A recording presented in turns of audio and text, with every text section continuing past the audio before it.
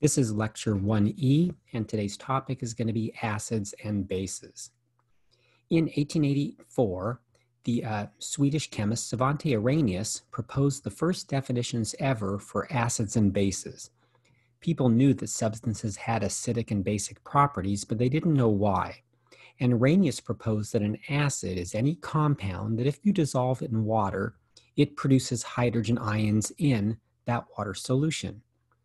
That would be a reason for why hydrogen chloride gas, if you bubble it into water, would be an acidic material. When hydrogen chloride is bubbled into water, the water molecules actually tug the HCl molecule, breaking it apart, creating chloride ions, and then creating the species that's responsible for acidic solutions, which are the free hydrogen ions. Arrhenius proposed that a base was any compound that if you dissolve it in water produces hydroxide ions. This would be an explanation for why sodium hydroxide is a basic substance. When you take crystals of sodium hydroxide and dissolve it in water, as does all ionic compounds when they dissolve, the ions separate from each other. So when sodium hydroxide dissolves in water, you produce sodium ions and the species responsible for basic solutions, which Arrhenius proposed was the hydroxide ion. Now, acids and bases can have varying strengths. We consider an acid strong if all the molecules release hydrogen ions in solution.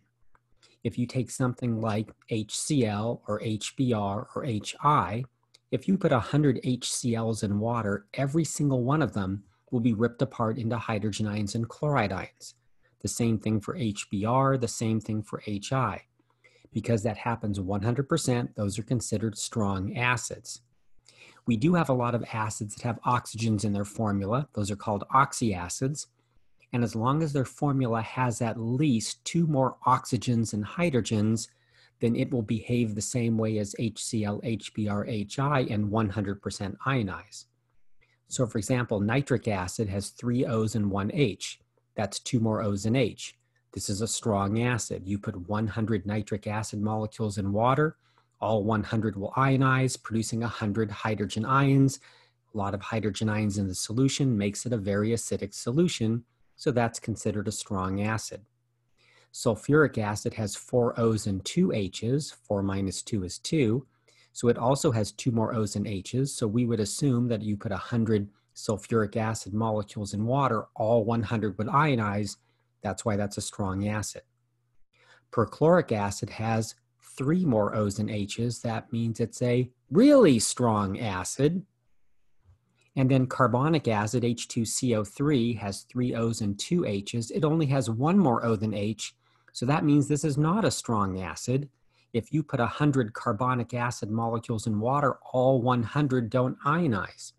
Only some small number of the carbonic acid molecules ionize. Therefore, they only produce a few hydrogen ions in solution. So carbonic acid would not be a strong acid. Carbonic acid would be a weak acid, one in which all the molecules do not release hydrogen ions in solution. So that would essentially be all acids other than the ones we outlined above under the category of strong acids. For bases, a strong base is one in which every single formula unit releases a hydroxide ion into solution. And the strong bases that exist are the compounds that contain hydroxides in their formula that are soluble in water. These are ionic compounds, so they would be alkali metal hydroxides like lithium hydroxide, sodium hydroxide, potassium hydroxide. So any of the alkali metal hydroxides, if you dissolve them in water, they completely dissociate. You produce a lot of hydroxides in solution. They make strong bases. In the second column on the periodic table, at the bottom of that column, are the elements calcium, strontium, barium. Those 3 metals, when they form hydroxide compounds, produce ones that as long as the solutions are dilute, they will create lots of hydroxides in solution, completely dissolving. So they would be considered strong bases as well. So the strong bases are all ionic compounds. They're specifically the ionic compounds that dissolve readily in water. Those would be alkali metal hydroxides, and then calcium, strontium, and barium hydroxide. All other metallic hydroxides are weak bases, and all other covalently bonded molecules that are bases would be weak as well. Weak bases are ones in which the formula units do not release hydroxide ions 100% of the time, only some small percent. So that would be all other metallic hydroxide bases, all other covalently bonded substances or bases, but there's only one I would like you to know by memory, and that is ammonia. Ammonia is considered a base, but it's considered a weak base, not considered, it actually is a weak base because it does not produce a lot of hydroxide ions in solution. Now, if you have metallic hydroxides, specifically metallic hydroxides that are in the transition section of the periodic table, they can form different ion charges, so they can form different metallic hydroxides. So for metallic hydroxides, the higher the metal ion's oxidation number, it turns out the less basic its hydroxide is. Chromium, a transition metal, actually forms +2, +3, and +6 ions. Therefore, it can form chromium 2 hydroxide, chromium 3 hydroxide, and chromium 6 hydroxide. They theoretically would all be bases, but it turns out the most basic one of these, the one that releases the most hydroxides in solution, is the one with the lowest oxidation number or the lowest metal charge. That would be the chromium 2 hydroxide. This is the most basic substance of the three here. And in fact, if the charge of the metal ion gets really, really high, like the bottom one, chromium 6 hydroxide, if you dissolve this in water, the solution turns out to be acidic instead of basic. The substance in between, where the chromium is a +3 charge, is something that is sometimes acting as an acid, sometimes acting as a base. And there's a name for substances that can actually act both as acids and bases, depending upon their situation. We call those amphoteric. Those are substances that can act as an acid or a base. So chromium 3 hydroxide, it turns out, depending on what type of solution you put it in, can be an acid or a base, so it's considered amphoteric. Now, a moment ago, we said that the compound ammonia is a weak base. And the fact that ammonia is a base was something that troubled Svante Arrhenius and the chemists at the time because they couldn't explain why a covalent compound like ammonia should be a base. It doesn't have a hydroxide in its formula to be released, so how can it actually act as a base? And the answer to that came in 1923 by a couple of chemists, one of them, Thomas Lowry. He expanded the definitions of acids and bases that accounted for the fact that ammonia was an actual base. Lowry did this as well as another chemist, Johannes Bronsted, and in fact, quite often now when we talk about these definitions, we call them the Bronsted definitions of acids and bases, where really they're the Bronsted-Lowry definitions. Maybe just Bronsted's good looks won over everybody, and that's why he got all the credit for that. But nonetheless, the definitions they proposed for acids and bases, a more expanded definition, were these. They proposed an acid is a hydrogen ion donor. It's anything that donates a hydrogen ion. I wrote or proton in parentheses there because if you think about what a hydrogen ion is, and to do that, let's go back and think about what a hydrogen atom is. A hydrogen atom has 1 proton in its nucleus because its atomic number is 1 and would therefore have 1 electron. If you remove that electron to create a hydrogen ion, all that's left over is a proton. So quite often hydrogen ions are referred to as protons, although that tends to make people think that maybe the nucleus is undergoing some change and it really isn't. So I'm going to try to call them hydrogen ions, but you may hear protons used as a euphemism for hydrogen ion. So the Bronsted-Lowry definitions of acids were any substances that donate hydrogen ions, and they said a base is any substance that accepts a hydrogen ion. So a base is a hydrogen ion or proton acceptor. Let's test these definitions with known acids and bases. We know that HCl is an acid, and Arrhenius proposed that HCl was an acid because when you dissolve it in water, the waters rip the HCl apart into hydrogen ions and chloride ions. We now know that hydrogen ions do not exist independently in a water solution, so that actually couldn't have been true. What Bronsted and Lowry proposed is that when HCl is dissolved in water, an HCl molecule floating around will eventually bump into a water molecule, and what's going to happen is it's going to donate its hydrogen to the water molecule.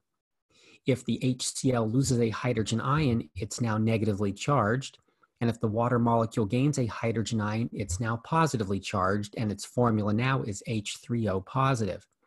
So according to the Bronsted-Lowry definition of acids and bases, HCl is an acid because it donates its hydrogen ion to a water molecule, leaving a chloride ion left over, and you've actually created something that's a new polyatomic ion, H3O positive, which is actually the species that Bronsted and Lowry says is responsible for acidic properties of solutions. And that H3O positive ion is known as the hydronium ion. It's formed whenever a hydrogen ion attaches to a water molecule.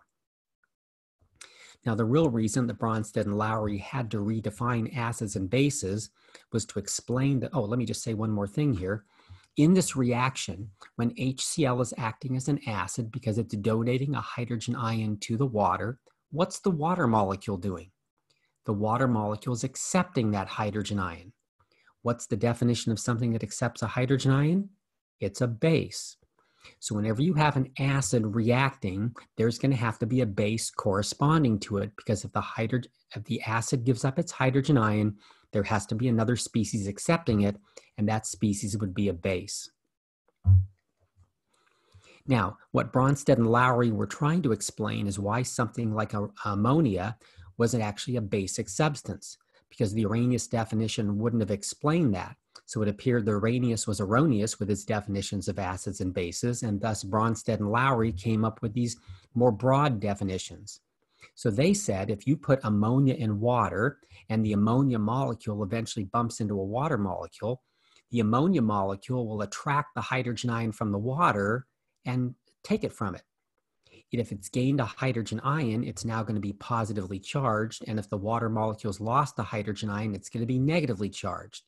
You've created an ammonium ion and a hydroxide ion, and it's still the hydroxide ion that's the species in a solution that causes things to be basic, but this is why you get a hydroxide ion when ammonia is dissolved in water, is because ammonia is actually pulling a hydrogen ion off of the water molecule that creates a hydroxide ion from that. In this reaction, the ammonia is taking a hydrogen from the water, so therefore it's acting as a base. What's the water doing in this reaction? The water is donating its hydrogen ion to the ammonia. What's that called? That's called an acid. So in this case, when ammonia reacts with water, ammonia acts as a base. Water in this case is acting as acid. So we've seen two examples in a row, one where water acts as a base, the other where water acts as an acid. That means water is an amphoteric substance. Now, when a Bronsted acid-base reaction occurs, and you see one right at the top of the slide here, it just means a hydrogen ion gets transferred from the acid to the base. When a Bronsted acid-base reaction occurs, the acid turns itself into a base, and the base turns itself into an acid. And let's look at the first example we had done a couple of moments ago. When HCl is dissolved in water, it donates its hydrogen ion to the water, and it creates a chloride ion and a hydronium ion. In this case, we can identify HCl as the acid because going from left to right in the reaction, the HCl is losing a hydrogen. That's what acids do. They lose hydrogens. What's the water doing going from the left side of the equation to the right side? It's gaining a hydrogen. What gains hydrogens? Bases do. So this reaction is an acid-base reaction. And what Bronsted and Lowry are also saying is that when you produce these products, the chloride ion and the hydronium ion, those are acids and bases as well. And to visualize that, let's imagine the reaction going in the reverse direction. Going in the reverse direction, what's the hydronium ion doing as it's going from H3O plus over to the left side of the equation, H2O? It's losing a hydrogen. What's it called if you lose a hydrogen? You're an acid. So H3O positive is actually an acid. What did it come from? It came from the water. So we call it the conjugate acid of H2O. So if you have something acting as a base like water, whatever it turns into will be its conjugate acid. So H3O plus is the conjugate acid of water. Look at the chloride ion and imagine it going from the right side of the equation to the left side. What's it doing? It's gaining a hydrogen. Things that gain hydrogens are bases, so the chloride ion is a base. What did it come from? It came from the HCl, so we call it the conjugate base of HCl. If we look at the second reaction that we had dealt with, the ammonia and water reaction, reading this from left to right, the ammonia is gaining a hydrogen going from left to right. It's acting as a base. The water is losing a hydrogen going from left to right. It's acting as an acid. So we're going to try to predict what is the acid, what is the base on the product side. So if we take the hydroxide ion, what does the hydroxide ion do if you imagine the reaction going in the reverse direction? It's gaining a hydrogen. Who gains hydrogens? Bases do. So hydroxide must be a base. And if you just identify what it came from, then you have a complete name for that. It's the conjugate base of water because it's the base that water turns into when water acts as an acid. The NH4 positive going from right to left is losing a hydrogen. It's acting as an acid. So therefore the ammonia turned into the conjugate acid of ammonia, which is ammonium. This is the conjugate acid of NH3. Now, in terms of strengths of acids and bases, if a particular acid like HCl loses its hydrogen ions 100% because it's a strong acid, you can then deduce something about the strength of its conjugate base. So if an acid like HCl loses hydrogens 100% of the time, what can you conclude about what Cl- does as a base? Cl- would have to gain hydrogens 0% of the time. Think about why that is. If you had a chloride ion at the top reaction here, and you made it go in the reverse direction, gain a hydrogen and form an HCl, what does the HCl immediately do? Breaks apart again. So HCls don't stick together. That means the chloride ion doesn't accept hydrogens at all. So if you ever have an acid that's a strong acid, which means it loses hydrogen ions 100% of the time, its conjugate base will gain hydrogens 0% of the time. Now, ammonia in the second reaction is a weak base. What does that mean? If a base is like ammonia and it's weak, that means it gains hydrogens to some small percent. I'll just write less than 100. It could be 5%, could be 50%, but it's less than that. So if a base or an acid, but if anything does something less than 100%, its conjugate will do the same. So its conjugate acid must lose hydrogens less than 100% as well. So there's a relationship here. Strong acids will have conjugate bases that don't react as bases at all. If you had a weak acid, it would have a conjugate base that would be weak. For bases, if you have a weak base, its conjugate acid must be weak. But if you have a base that's strong, that means its conjugate acid must not act as an acid at all. So strong acids lose their hydrogens 100% of the time. Therefore, their conjugate bases are really not even bases at all. I'm going to call them non-conjugate bases because they gain hydrogens 0%. So strong acids always have non-conjugate bases. If you were to have a weak acid, which loses hydrogens less than 100% of the time, then that means it's going to have a weak conjugate base because it's also going to do things less than 100%. As a base, it's going to wind up gaining hydrogens less than 100%. So in terms of conjugation, strong acids have non-conjugate bases, weak acids have weak conjugate bases. And if you do the same thing for bases, if you have a strong base, you can conclude that its conjugate acid is going to lose hydrogen 0% of the time. So we're going to say it's a non-conjugate acid. And if you have a weak base, which means it gains hydrogens less than 100% of the time, it's going to have a weak conjugate base. So these are the relationships you'll need to understand. If a component is strong, its conjugate will be non. If a component is weak, its conjugate will also be weak. Let's do some predictions based upon that. Let's see if we can determine what the conjugate base of HClO4 is. If perchloric acid has a conjugate base, that means HClO4 must be acting as an acid. So if they ever ask you what's the conjugate base, that means you're thinking about this compound acting as an acid. So when it acts as an acid, according to Bronsted-Lowry, it loses a hydrogen ion to water. If it loses a hydrogen ion, then that means when it acts as an acid, it becomes ClO4-. That's going to be its conjugate base. So the conjugate base is whatever you get when the acid loses a hydrogen ion. Now, what kind of acid is HClO4?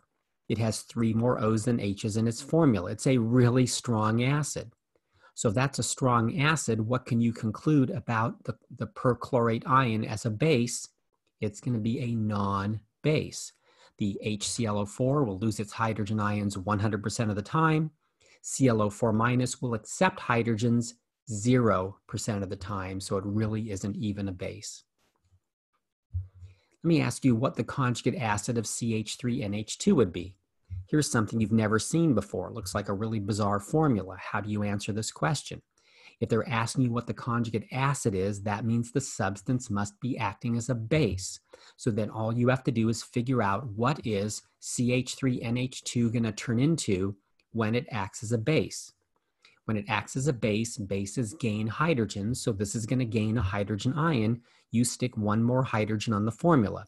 Now you can put it anywhere you want at the very beginning. You can make it CH4NH2, you can make it CH3NH3, either would be fine. In all reality, the extra hydrogen bonds to the nitrogen, so the correct formula would be CH3NH3, and because you're gaining a hydrogen ion which is positive, the overall charge will be positive. But as long as you have a carbon, a nitrogen, 6 hydrogens, and a +1 charge, then that would be acceptable as the formula for the conjugate acid of CH3NH2. Now, in terms of strengths, what kind of base is CH3NH2? Well, it's not one of the strong bases we talked about. Those were only the alkali metal hydroxides and then calcium, strontium, and barium hydroxide. All other bases are considered weak bases. So if this is a weak base, what can you conclude about its conjugate acid? It has to be weak as well. Now, if you have a beaker of pure water, in all reality, you do not have a beaker of pure water, because what water molecules do as they're floating around and bumping into each other is when they bump into each other, sometimes they will cause a slight reaction to occur. So water ionizes itself, but only to a very, very small extent. Let me show you that ionization that takes place. If you have a beaker of water and 2 water molecules are on a collision course and they're going to bump into each other, what can occasionally happen is when they bump, a hydrogen gets transferred from one water molecule to the other. That creates a hydronium ion and a hydroxide ion. So in water, you will occasionally have 2 water molecules bumping into each other and having a hydrogen ion transferred, creating the hydronium ion and the hydroxide ion. The hydronium ion is the species that makes solutions acidic. The hydroxide ion is the species that makes solution basic.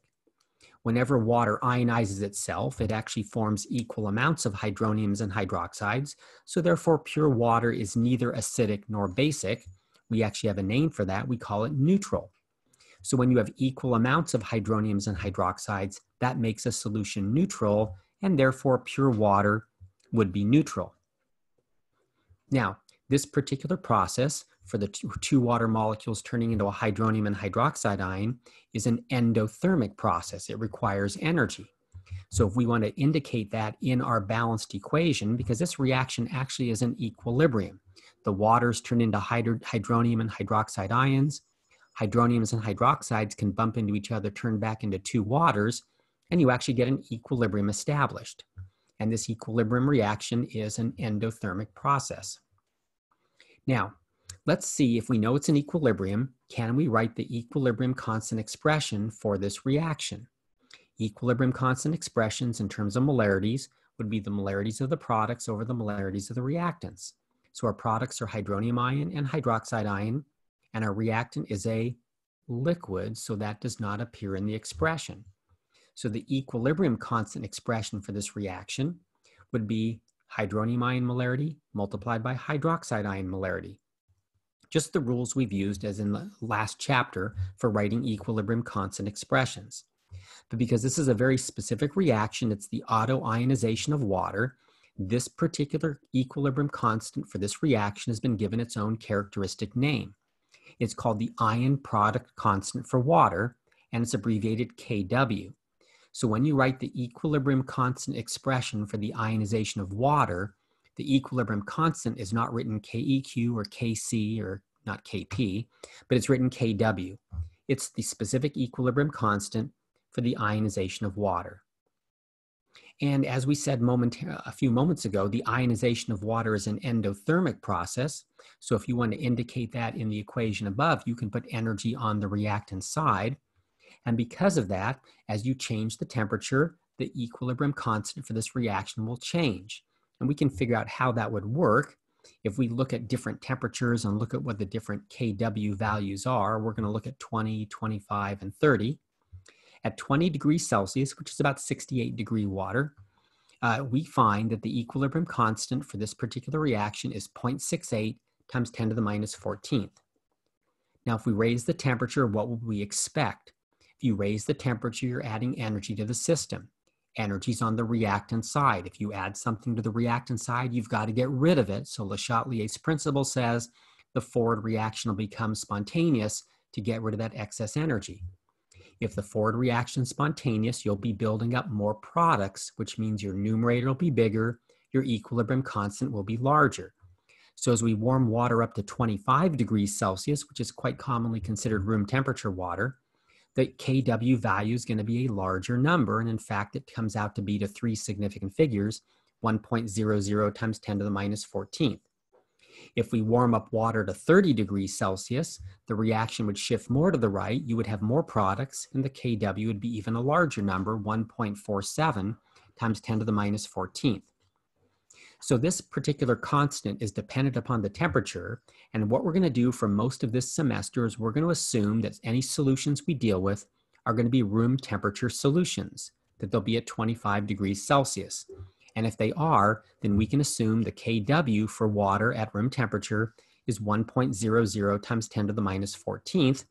Let's show how that can be helpful. We're going to see if we can find the hydronium and hydroxide molarities in pure water at 25 degrees Celsius.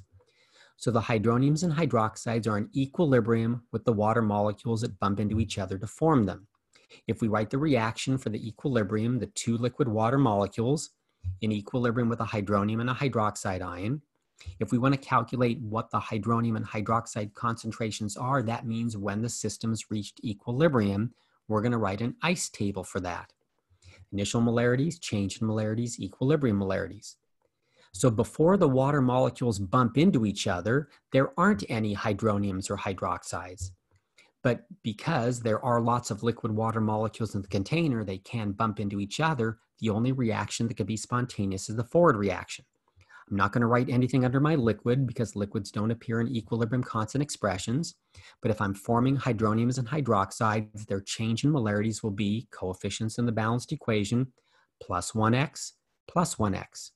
Add those columns, the equilibrium molarities of hydroniums and hydroxides in water have to be x and x.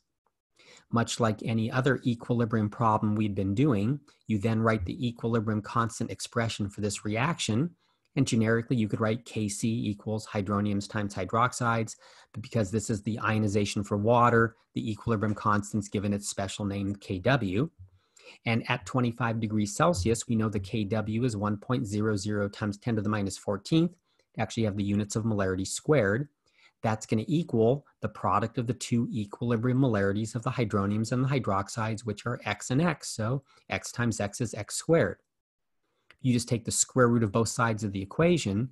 X is going to be 1.00 times 10 to the minus 7th molar. That's going to be the concentration of hydronium ions and the concentration of hydroxide ions in pure water. So this is a pretty small number. This is 1/10,000,000th of a molar.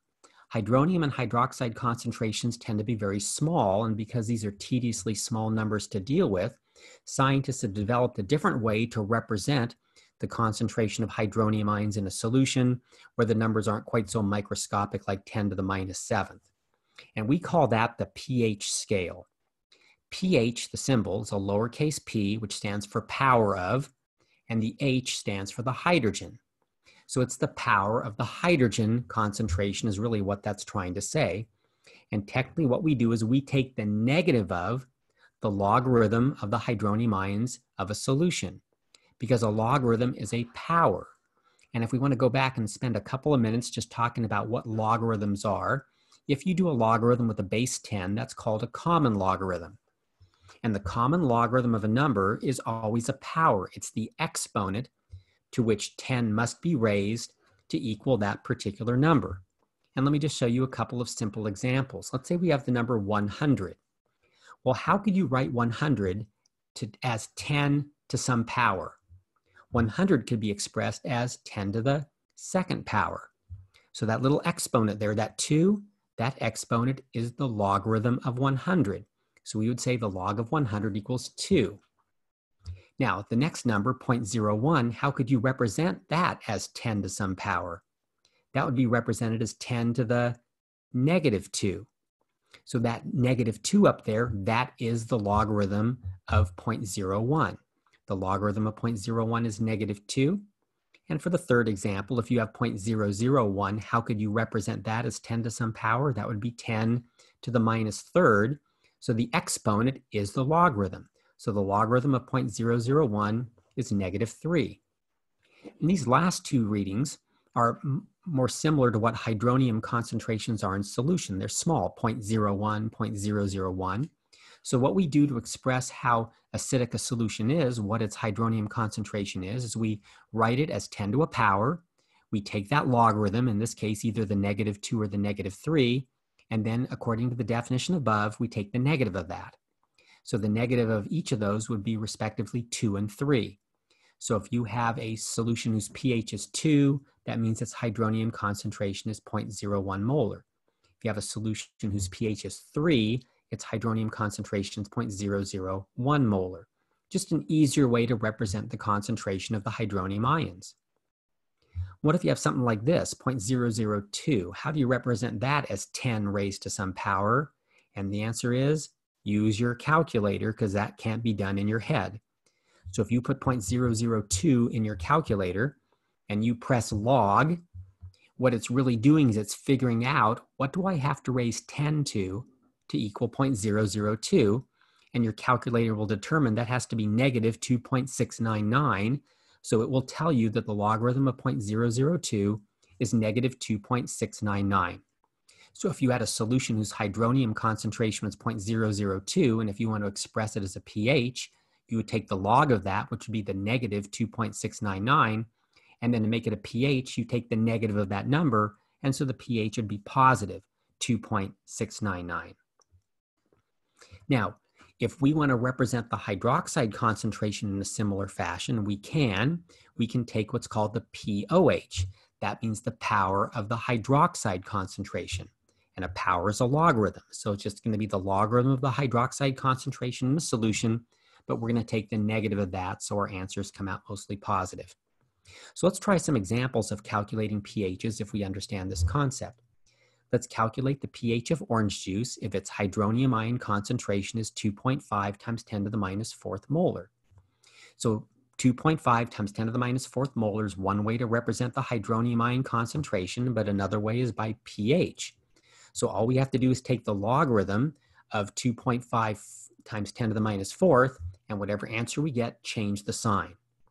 And if you do this on your calculator, you'll get the log as negative 3.6, and the negative of that would be positive 3.6. Everything looks fine, but when you're dealing with logarithms, it turns out that you have now written the answer with an incorrect number of significant figures, and let me show you why that is. When you take the logarithm of 2.5 times 10 to the minus 4th, you're actually taking the logarithm of two different things, the 2.5 and the 10 to the minus 4th. So the log of 2.5 must be calculated, and then you're going to add that to the log of 10 to the minus 4th. So let's see what those are. This is a two significant figure number, and 10 to the minus 4th, that exponent up there, that's not a measurement. Exponents are not measured values. They don't have significant figures. They're exact. So now when I calculate my logs of each of these numbers, the log of 2.5 should be a two significant figure, so that comes out 0.40. The log of 10 to the minus 4th is negative 4, but it's an exact number, so we can write that 4.00000, and those zeros continue forever. To get my answer now, what is the pH of the solution? I need to add those two numbers together. This is going to be an addition problem. So watch when you add 0.40 and negative 4.000 indefinitely. You have 0.40, adding it to negative 4.000. And if you notice, when you do addition or subtraction, you go by how many places past the decimal point the number is written. And because the 0.40 is accurate 2 places past the decimal point, when you add this, you're going to be able to write your answer 2 places past the decimal point.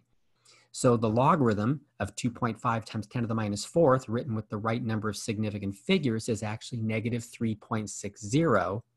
And now when you take the negative of that, the pH is positive 3.60. So, wow, that's a lot of work, right? Let me make it a little bit simpler for you. Whenever you have a pH, which is a logarithmic number, in actuality, the only significant figures are the digits past the decimal point. So when you press your calculator to get a pH, don't count the numbers in front of the decimal point as significant figures. Don't count the 3. So if you need 2 significant figures, you'll need 2 places past the decimal point. So here, the 6 and the 0 are significant figures, but as it being a logarithmic number, the digits to the left of the decimal point do not count. So for logarithmic numbers, only the digits after the decimal point are significant figures, not the digits before. Let's see if we can calculate the pH and pOH of pure water at 25 degrees Celsius.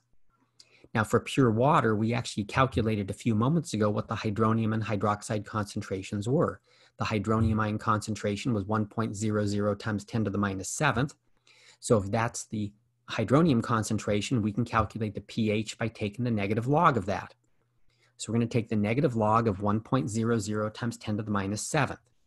If you do that in your calculator, you will get negative 7, and to take the negative of that, you'll get positive 7. Now we have to write it to the correct number of significant figures. So 1.00 times 10 to the minus 7th is a molarity that's 3 significant figures. Now when I write my pH, which is a logarithmic number, the only significant figures are past the decimal point, so I need to have 3 digits past the decimal point. So that would be 7.000. To calculate the pOH of pure water, we know the hydroxide concentration from before was 1.00 times 10 to the minus 7th. So the pOH is just the negative logarithm of the hydroxide concentration. So if we take the negative log of 1.00 times 10 to the minus 7th, we get the same answer as before, 7. But 1.00 times 10 to the minus 7th, being a 3 significant figure number, means when we write it as a logarithmic answer, and pOH is a logarithmic answer, we need 3 places past the decimal point, so it's going to be 7.000. Now, in any water solution, you always reach an equilibrium between the water molecules and the hydronium and hydroxide ions, and therefore, the Kw value is always going to equal the product of the hydroniums and the hydroxide molarities. At 25 degrees Celsius, we know what the Kw is. At 25 degrees Celsius, it's 1.00 times 10 to the minus 14th. So that means at room temperature, 1.00 times 10 to the minus 14th will always equal the hydronium molarity times the hydroxide molarity. So if you wanted to calculate or solve for the hydroxide molarity in a solution and you know the hydronium ion molarity, you can do that. As long as you know one of the 2 variables on the right side of the equation, you can find the other. So if I know the hydrogen ion molarity, or the hydronium ion molarity rather, I can solve for the hydroxide molarity by going 1.00 times 10 to the minus 14th divided by the hydronium ion concentration. So for example, in orange juice, if we know that the hydronium concentration is 2.5 times 10 to the minus 4th, we can figure out what the hydroxide concentration has to be. It has to be 1.00 times 10 to the minus 14th divided by 2.5 times 10 to the minus 4th. This comes out the hydroxide molarity, which to 2 significant figures is 4.0 times 10 to the minus 11th. Has to be. Now, when you deal with pHs, we quite often see the pH scale represented as going from 0 to 14. So what do these numbers actually mean? If you're exactly at a pH of 7, as we saw with neutral water, that's when the hydronium ion molarity and the hydroxide ion molarity are the same. They're both 1 times 10 to the minus 7th. So at a pH of 7, the hydronium concentration is 1 times 10 to the minus 7th. The hydroxide concentration is 1 times 10 to the minus 7th. And as long as the hydronium and hydroxide molarities are equal, this solution is called neutral. Notice what those two multiply to make. 10 to the minus 7th times 10 to the minus 7th multiply to make 10 to the minus 14th. That's always going to be true. Now, if a pH is less than 7, that means the solution is acidic. And if a pH is greater than 7, that means it's basic. That's a fundamental concept you need to understand about pHs. Let's see why that is. What if you're at a pH of 3? What is the hydronium ion concentration in a pH of 3? Well, if you take the negative of 3, that's the exponent that 10 must be raised to equal the hydronium concentration. So the hydronium concentration is 10 raised to the negative 3 molarity. If that's the concentration of the hydronium ions at a pH of 3, so it's easy to calculate, can you tell me what the hydroxide ion molarity has to be? Remembering they have to multiply to make 10 to the minus 14th, if this is the hydronium ion molarity, the hydroxide ion molarity must be 10 to the minus 11th. Which one is bigger? The hydronium ion molarity is bigger, and if you have more hydronium ions than hydroxides, that's what makes a solution acidic. If you're at a pH of 12, you can determine the hydronium ion concentration by going 10 raised to the negative pH as a power. So 10 to the negative 12th would be the molarity of the hydronium ions in a solution whose pH is 12. If that's the hydronium ion molarity, what's the hydroxide ion molarity? They have to multiply to make 10 to the minus 14th. It would have to be 10 to the minus 2nd. And in this case, the hydroxide ion concentration is way bigger than the hydroniums. That's why this solution is basic. So when pHs are above 7, you always have a higher hydroxide concentration than hydronium. When the pHs are less than 7, you always have a higher hydronium ion concentration than hydroxide. That's why those are acidic. Now, pHs don't stop at 0 and 14. You can actually have pHs go down into the negative range, and you can have pHs go up into the range above 14 up to 15. What does that mean if you have a pH of negative 1? Well, it means the hydronium ion concentration is 10 raised to the negative of the pH value. So 10 raised to the negative of a negative 1 means the hydronium ion concentration is 10 to the first. That means 10 molar. That's almost the right concentration for concentrated hydrochloric acid. So concentrated hydrochloric acid is actually 12 molar, but it's really close to 10 molar.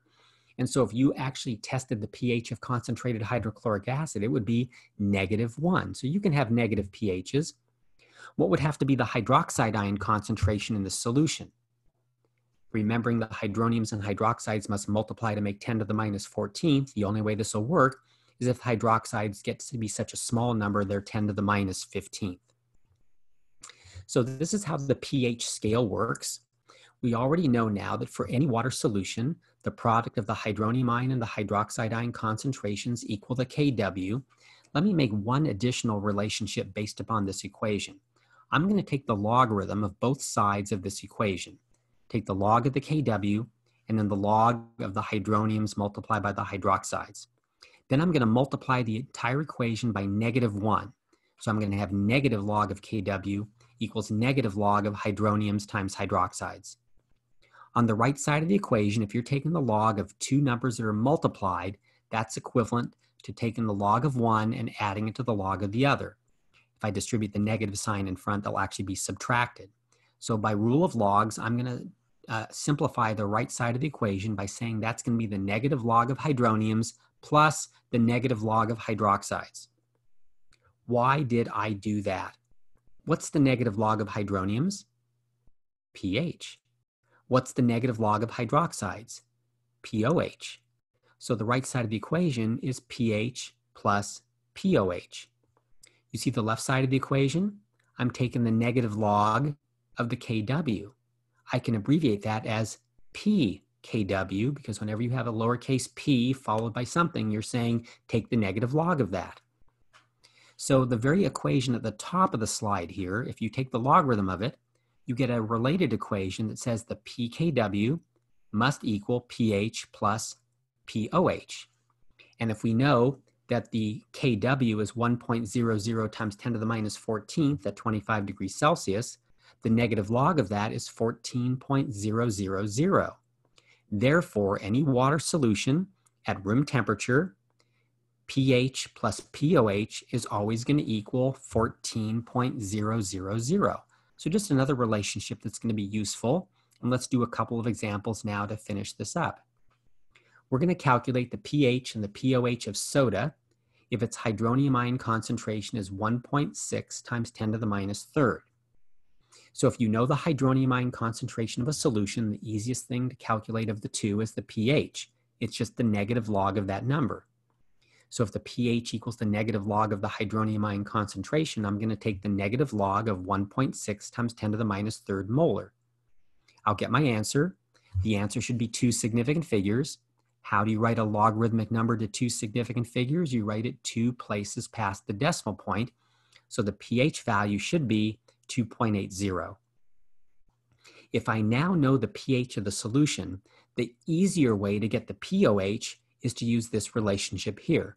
pH plus pOH equals pKw. The pOH will equal the pKw minus the pH. And if I know the pKw is 14 and the pH is 2.8, I just have to subtract those. And the 2.80 is only accurate 2 places past the decimal point. So my answer will be written 2 places past the decimal point. So that'll come out 11.20 as the pOH of this solution. Let's do one final calculation. Let's go the other way around.